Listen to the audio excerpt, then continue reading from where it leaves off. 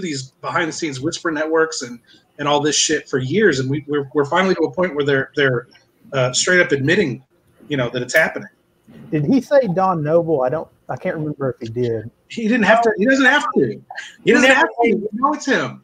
He never named anybody specifically. He said, but you can probably guess, I think he said. Yeah. Now, I did say that I believe, and Kevin is right. Him and I talked privately. The drama can rope you in, and you can become a drama queen really quick. Mm-hmm. But I am in favor of all the people who think that this very small group of writers and editors who try to gatekeep. So many people are against them. You can gatekeep in so much as you can hang out on Facebook comments and trash people's names, but to actually interfere with a contract, that's fucking illegal. That is serious. But I'm saying if all the people would just freaking get some courage and come against these people and name them publicly, and who would even want to do business with a publisher so petty? Like Ben's saying, that they go and talk to literally go and attack individual authors for even having the audacity to read the fiction of the writers they don't like. These people are corny as fuck. Mm-hmm. That is corny. But I just wish more people would say it. Like, say the 70 people who always go to freaking Jeff O'Brien's posts and heart react. Say there were more people being on there being like, dude, stop this, you're annoying. You're not flipping literature. I think that could end it if you knocked him off his high horse of constant approval, because that's why he gets heart reacts. Guys, I wasn't even going to devote much time to this. I was gonna just kind of like allude to it, occasionally, and then not even touch on it. Just leave them. Yeah, but I got fired up whenever I heard Jared, because the guy sounds like a genuinely cool fucking dude that got put in a shitty fucking position by Don Noble for no reason. Yeah, since it's been integrated into the conversation now, I'm just wondering, Zach, Don published you for Soothing the Savage Swamp Beast? No, Vincenzo Beloff still had control of Bizarro Pulp Press when Soothing the Savage Beast came out. Basically, Don's too fucking stupid to know that he even owns a book, owns a publisher. They've acquired so many dead publishers now that they don't even know they have, they don't even know the inventory, basically. They don't even know the catalog of all the books, all the authors that they have published. So you got this 40-year-old fucking middle-aged guy going at a college kid, Zach, telling him it's not a good look to associate with Kevin Strange and shit. That's his own author. So this guy is in his middle ages, and he can't handle a disagreement with a 20-something-year-old. Oh, I shut his ass down so quick. Don, you are fucking pathetic. Jeff O'Brien, you are beneath contempt. You are beneath contempt. I hope Kevin Strange does sue your fucking ass.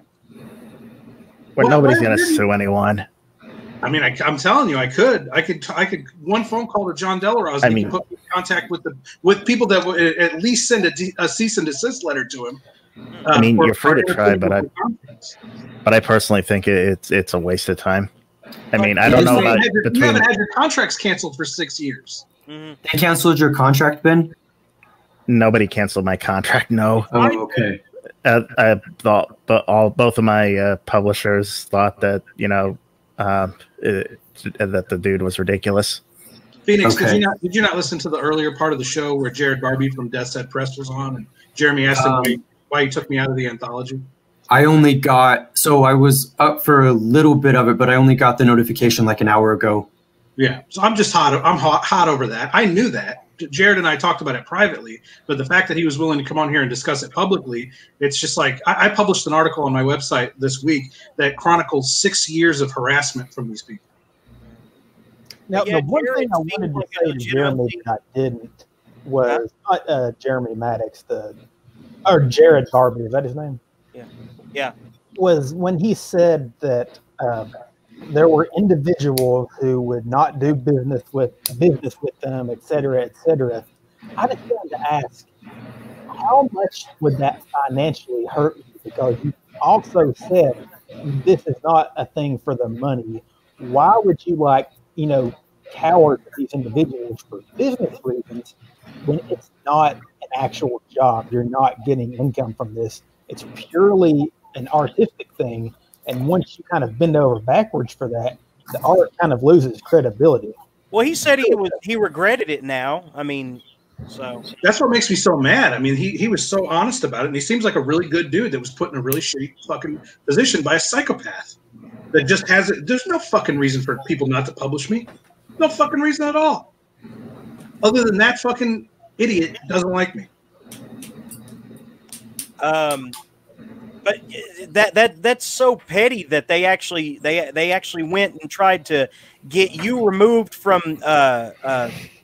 your publishers, Ben, right? And like I said, apparently when he messaged Bix Cahill, he didn't even know that Bix had published me. He was only messaging me because he saw that Bix had posted that he was reading my book. That's even worse. That's pattern here. These idiots don't even know the catalogs of these publishers. They're so concerned about being morally upstanding citizens, they don't even read fucking Bizarro.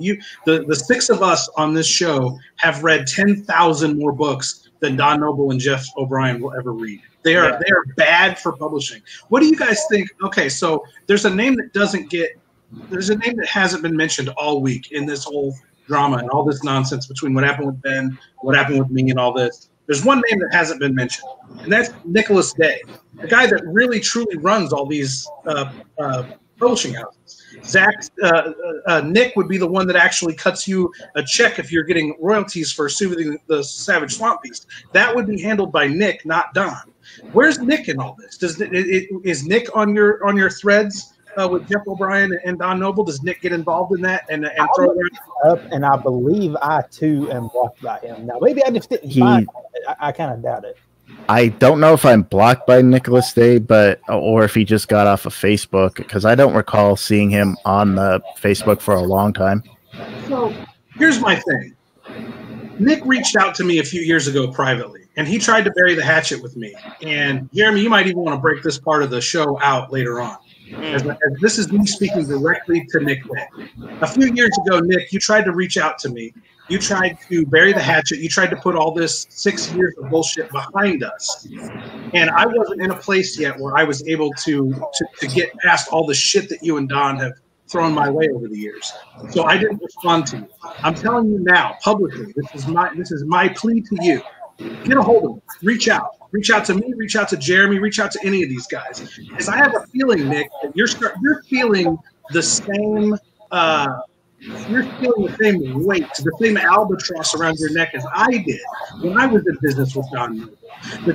This emotionally out of control loser is just he's latched onto you and he's leeching onto you, and he's taking credit for these publishing houses that I'm about 99.9% sure you do all of the work for. So this is my plea to you. Reach back out.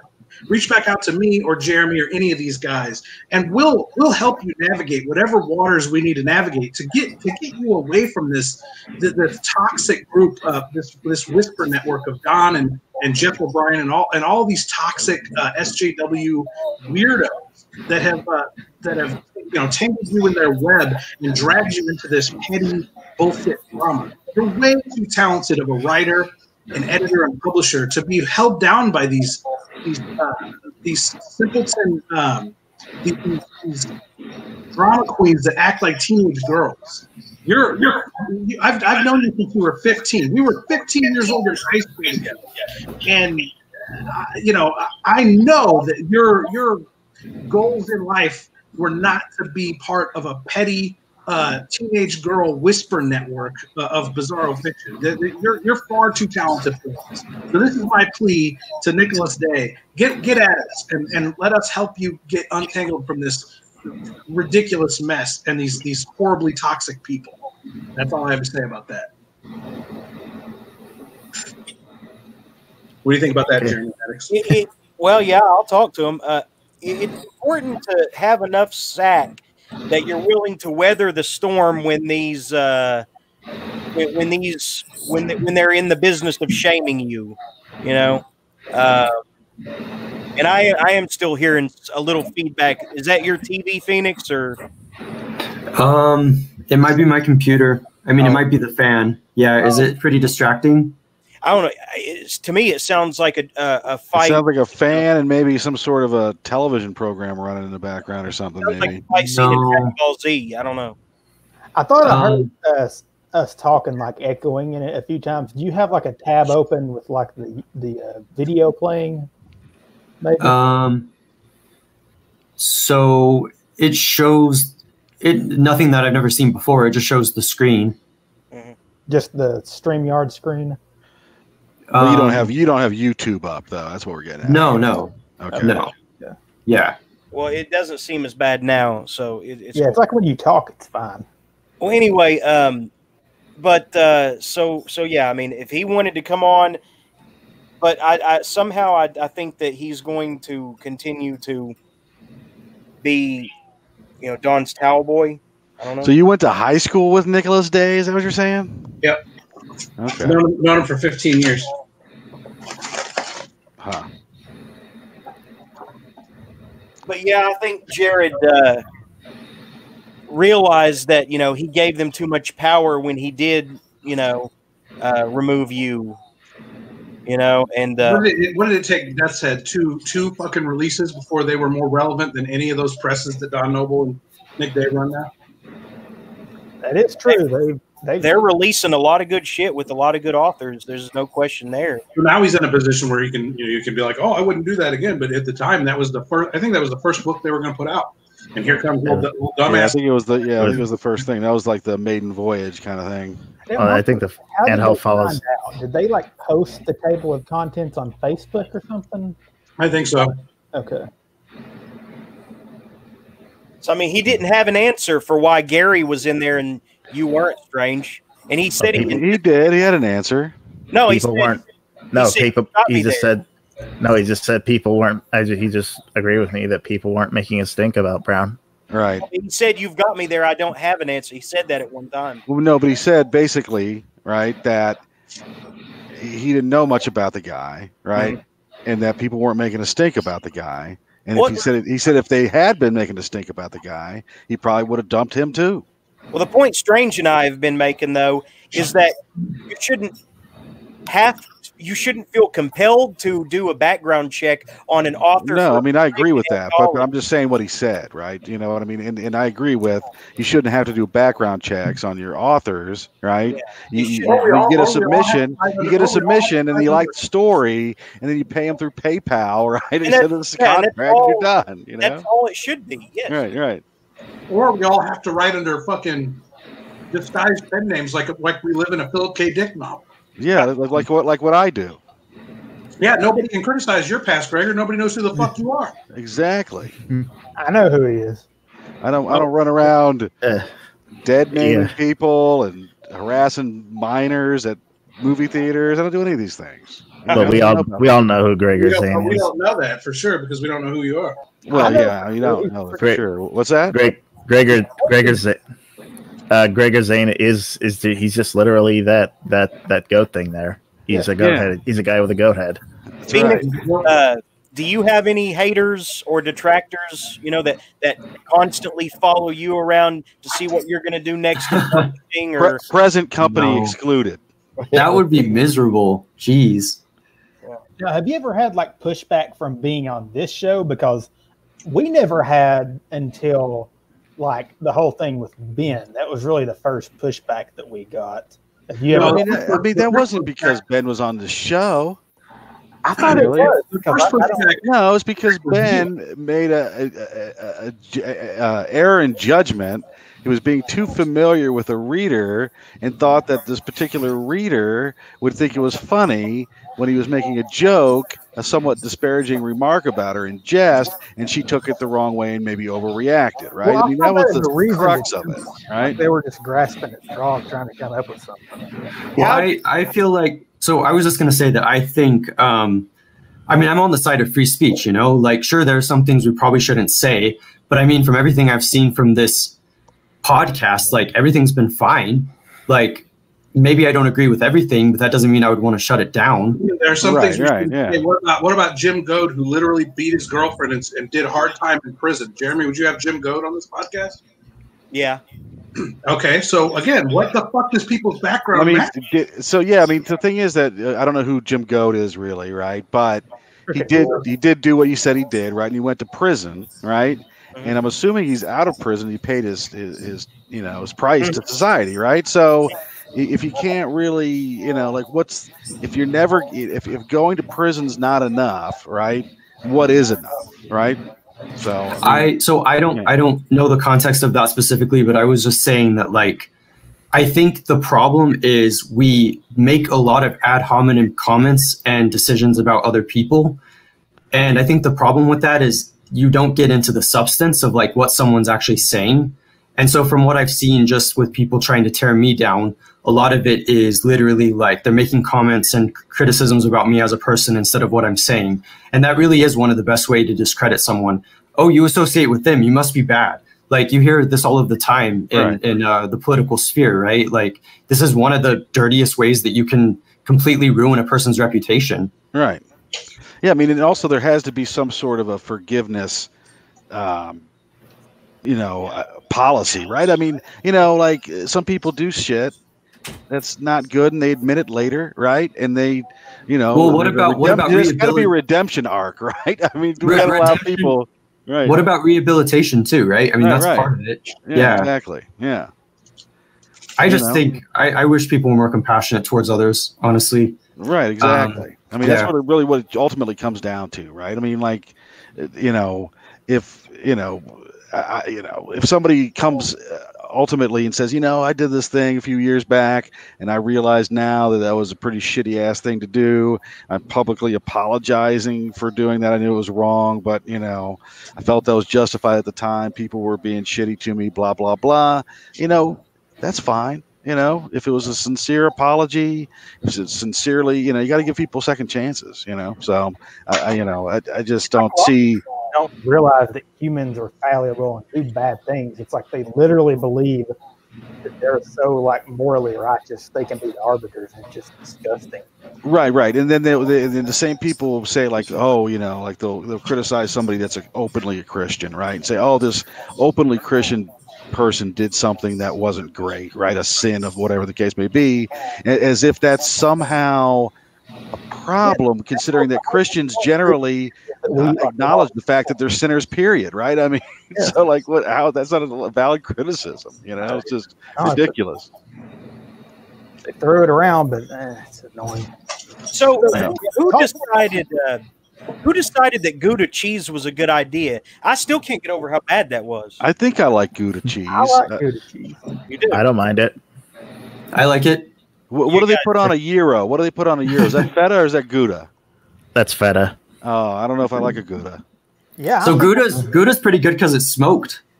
Oh, I don't like Gouda. No, that's not good. No, that's not good. I know what you're talking about now. You're right, Jeremy. You think it's no Gouda? No, it's no Gouda whatsoever. No. I like all cheese. I also want to go on record real quick and say that privately I was against putting the screws to Jared Barbie. I actually wanted to avoid that subject altogether. I didn't want him to have to do that publicly, but he did it anyway. And now that we're on the other side of it, I feel fine about it. But this was not me saying like, let's get this guy on the show and then make him answer for throwing me out of his anthology. Jeremy, will you attest to the fact that I was actually against doing that? Well, yeah, but I mean, it's not your show. But yeah, you did say I don't want to be, on trial. I'm tired of being on trial or something. Is what you said, right? So the endless trial by social media that never ends. As Gregor was saying, there's no redemption arc for it. You got to understand. You got to understand. On The Quiet Place, we talk about personal things. I mean, it's The Quiet Place, Sure, Jeremy. It's my life, and I said I didn't. It's just there's no reason to keep bringing my drama into it. I'm not trying to start an argument about it. I'm just saying that for the listeners, for the context of this, that wasn't my plan. I didn't plan on you guys talking about me on the show with him. That was your idea, and I understand that you have my back as my friend, and I appreciate that. And I think on the other side of that conversation with him, it ended well. It did well. It seemed like something he was happy to get off his back and happy to apologize for publicly, and so it went well. I just for the audience listening now, I want you guys to know I was actually against that. I told you it would be all right. I would turn out all right, though. You did, and I said so. Then in the end, I said, "Fine, go ahead, do it. Do it." And I didn't burn a bridge or totally grill the guy. It was a nice mutual. But had you, I'd be on here right now saying I told you so. You hear me? I told you.